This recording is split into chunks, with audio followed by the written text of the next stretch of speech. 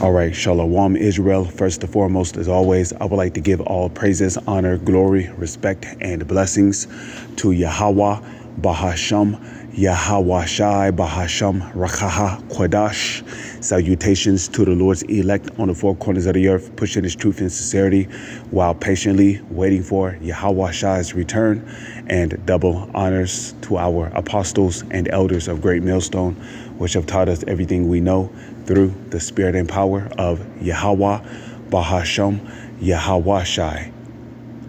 And welcome to another series of news and prophecy, linking biblical global events to biblical prophecy to show you hopeful members of the elect, as well as you few sisters out there, that everything that is written in the Holy Scriptures is faithful and true. Okay, Amalek, because those people in the land of Israel, they are really descendants of Amalek, which makes them Edomites. So they are not Jewish, they are Edomites. That is their correct biblical nationality.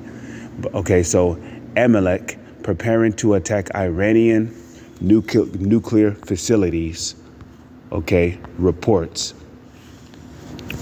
Okay, the Amalekite authorities reached the consensus at all levels of security system and political echelon on the need to attack Iran's nuclear facilities.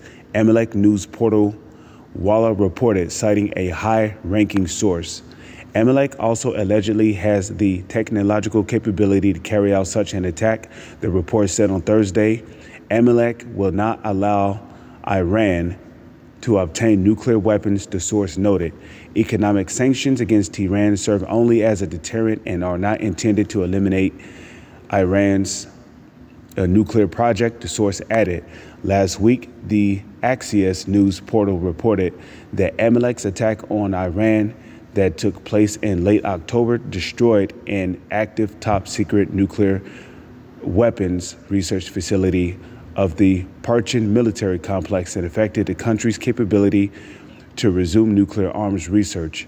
The destroyed facility reportedly was part of Iran's Ahmad nuclear weapons program, which Tehran is believed to have halted in 2003. So,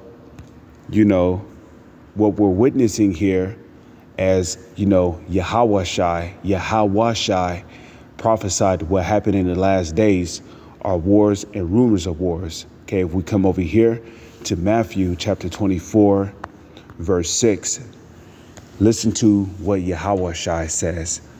And ye shall hear of wars and rumors of wars. See that ye be not troubled, for all these things must come to pass, but the end is not yet. Okay, so we know that the end is very, very near. Okay. Also, if we go to, since I have the time after, it's 8 o'clock, it's almost 8 o'clock in the morning where I have to clock in. So while I still got plenty of time, let's go to the book of Jeremiah. Okay. Chapter 50 and verse 45. Okay. Jeremiah 50, verse 45. Okay. Because see, this is what's going to lead to a full-blown World War III. While we're already in the midst of World War III, okay, well, we're in World War III right now, but what's going to fully get World War III kicked off is when the least of the flock go into the land of Israel, which will cause the United States of America to be dragged into their confrontation against the Iranians, okay, which that's going to cause Russia to step in. That's going to cause, because Russia, according to Ezekiel 38, is commanded to be a guard unto these smaller nations, such as Iran. Okay, so Russia is going to step in. Okay, NATO is going to step in because they're currently an ally of the United States of America, even though, according to Obadiah chapter 1, verse 7, they are going to turn on America. Also, according to Revelation, the 17th chapter and the 17th verse, NATO, which is the scarlet colored dragon, they're going to turn on the United States of America. Okay, so China is going to step in because they're an ally of Russia. Germany is going to step in because they're an ally of the U.S. Turkey is going to step in because they will be an ally of Russia in those times. Okay, North Korea is going to step in because they're an ally of Russia. You know, they made a pact with Russia. Okay. You know, that, of course, you're going to have Libya. You're going to have Libya involved. You're going to have Gomer involved, you know, and just like that, you know, India is also going to get involved, you know, and just like that, you're going to have the world superpowers all gathering together in the Middle East, according to Joel chapter 3, verse 9 down to 10. You know, they're going to be gathered together, according to Isaiah 13, verse 4. The Lord of hosts mustereth the host of the battle. OK, they're going to be gathered together over there in the valley of Jehoshaphat, meaning, you know, Yahweh Shaphat, because the Lord is going to bring judgment on them over there in the Middle East. OK, so Jeremiah 50, verse 45. This is what's going to spark off a full blown World War III. OK, because it's going to start off as, you know, these Amalekites versus the Iranians.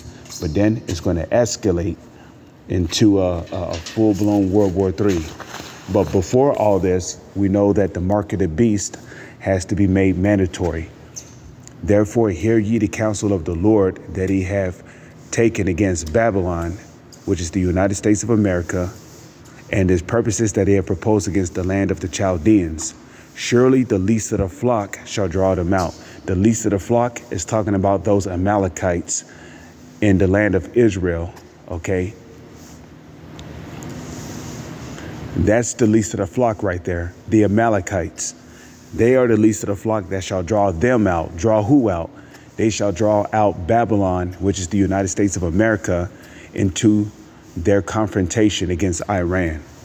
Surely he shall make their habitation desolate with them, because during World War III, it will be escalated into a nuclear war, which will lead to the nuclear destruction of the United States of America and the nuclear destruction of the Amalekites and all of those heathens in the land of Israel. But without a doubt, the United States of America will be the main target of this coming nuclear war. So with that, I'm going to say Shalom is on to the next one.